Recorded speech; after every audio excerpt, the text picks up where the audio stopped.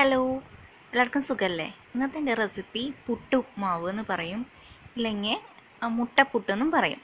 അപ്പോൾ ഇത് ഞാൻ സ്കൂൾ വിട്ട് വരുമ്പോൾ എൻ്റെ അമ്മൂമ്മ ഉണ്ടാക്കി തരാറുള്ളതാണ്. അപ്പോൾ ഞാൻ നിങ്ങൾക്ക് പരിചയപ്പെടുത്തുന്നു. ഇനി നമുക്ക് ഇൻഗ്രീഡിയൻസ് ആവശ്യത്തിനുള്ള വെളിച്ചെണ്ണ എടുത്തിട്ടുണ്ട്, പിന്നെ കടുക് വറുക്കാനായിട്ടുള്ളത്, വറ്റൽമുളക്, ഉഴുന്നുപരിപ്പ്, കടുക്, ഇത് നമ്മൾ കപ്പലണ്ടിയോ അതൊക്കെ ചേർക്കാട്ടാം. പിന്നെ എടുത്തിരിക്കുന്നത് സവാള എടുത്തിട്ടുണ്ട്, കറിവേപ്പില എടുത്തിട്ടുണ്ട്, പച്ചമുളക് എടുത്തിട്ടുണ്ട്, ക്യാരറ്റൊക്കെ അരിഞ്ഞ് ചേർക്കാം. ഉപ്പ് പാകത്തിന്, കൂടരുത്, ആവശ്യത്തിന്. പിന്നെ മുട്ട 1, 2, 3 ഒക്കെ ആവാം. ഞാനിവിടെ ഒരെണ്ണം എടുത്തിട്ടുള്ളൂ, കാരണം അധികം മുട്ട കഴിക്കുന്നത് നന്നല്ലല്ലോ, അതുകൊണ്ട്. അപ്പോൾ ഇത്രയും ഇൻഗ്രീഡിയൻസാണ് നമുക്ക് ആവശ്യം. മെയിൻ ഇൻഗ്രീഡിയൻറ്റ് വിട്ടുപോയി, കാലത്തുണ്ടാക്കിയ പുട്ട്. നന്നായിട്ട് കൈകൊണ്ട് ഉടച്ചെടുക്കണം. നമുക്ക് മക്കൾ സ്കൂൾ വിട്ട് വരുമ്പോൾ ഉണ്ടാക്കി കൊടുക്കാം, ഡിന്നറിന് നമുക്ക് കഴിക്കാം, വേസ്റ്റ് ചെയ്യണ്ടല്ലോ. അപ്പോൾ നന്നായിട്ട് ഇങ്ങനെ ഉലർത്തിയെടുക്കുക. ഇതുപോലെ ചീഞ്ചട്ടി ചൂടായപ്പോൾ ആവശ്യത്തിൻ്റെ വെളിച്ചെണ്ണ ഒഴിച്ചു. നന്നായിട്ട് കായുമ്പോൾ ഈ വക ഐറ്റംസ് നമ്മൾ ആഡ് ചെയ്ത് കൊടുത്തിട്ടുണ്ട്. എന്തൊക്കെയാണത്? കടുക്, ഉഴുന്നുപരിപ്പ്. ഇനി നമ്മൾ ആഡ് ചെയ്യുന്നത് വറ്റൽ മുളകാണ്. വറ്റൽ മുളക് നടു കീറിയിട്ട് ഇട്ട് കൊടുക്കുക.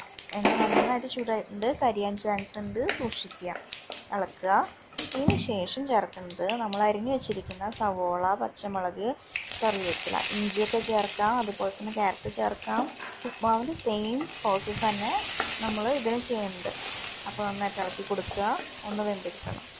ഇതിന് ശേഷം ഞാൻ പറയാൻ വിട്ടു പോയൊരു സംഭവമാണ് മുളക് പൊടി. മുളക് പൊടി ആവശ്യത്തിന് നിങ്ങൾക്ക് ചേർക്കണമെങ്കിൽ ചേർക്കാം, വേണ്ടെങ്കിൽ വേണ്ട. ഇത് കളർ ചേഞ്ച് ആവും, പിന്നെ എരിവും കൂടും.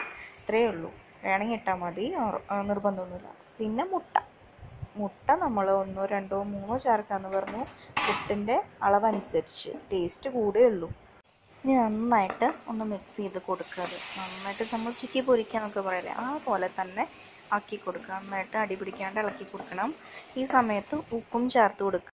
ഇനിയാണ് നമ്മുടെ പുട്ടിനെ ഇതിലേക്ക് ഇട്ട് കൊടുക്കുന്നത്. അപ്പോൾ ഇത് കുറേശ്ശായിട്ട് ഇടാൻ നല്ലത്, ഇല്ലെങ്കിൽ എല്ലാം കൂടി ഒരുമിച്ചിടുമ്പോൾ അത് അവിടെ ഇവിടെയും പിടിക്കാത്ത പോലെയാവും. അപ്പോൾ കഴിയുന്നതും 2 സ്റ്റെപ്പായിട്ട് ഇടാൻ നോക്കുക. കണ്ടില്ലേ ഇങ്ങനെ. ഇനി ഇളക്കുക. ഒരുവിധം മിക്സായി തുടങ്ങിയിട്ടുണ്ട്. നന്നായി ഇളക്കി നന്നായി മിക്സാക്കുക. ഇതിൽ നമ്മൾ തേങ്ങയൊക്കെ ഇട്ട കാരണം അതിൻ്റെ ടേസ്റ്റും കിട്ടും. പിന്നെ അതുപോലെ തന്നെ മുളക് പൊടിയൊക്കെ കുറവിട്ട കാരണമാണ് ഇതിൽ കളറ് കുറഞ്ഞത്. എരിവിന് നമ്മൾ പച്ചമുളക് ഇട്ടിട്ടുണ്ട്, പിന്നെ ആവശ്യത്തിന് മുളക് പൊടി ഇട്ട കാരണം ഇച്ചിരി കളർ ചേഞ്ചും ആയി.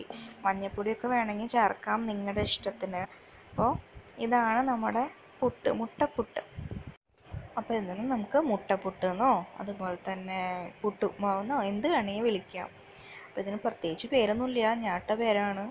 അപ്പോൾ എല്ലാവരും ട്രൈ ചെയ്ത് നോക്കുക, എന്നിട്ട് അഭിപ്രായം അറിയിക്കുക.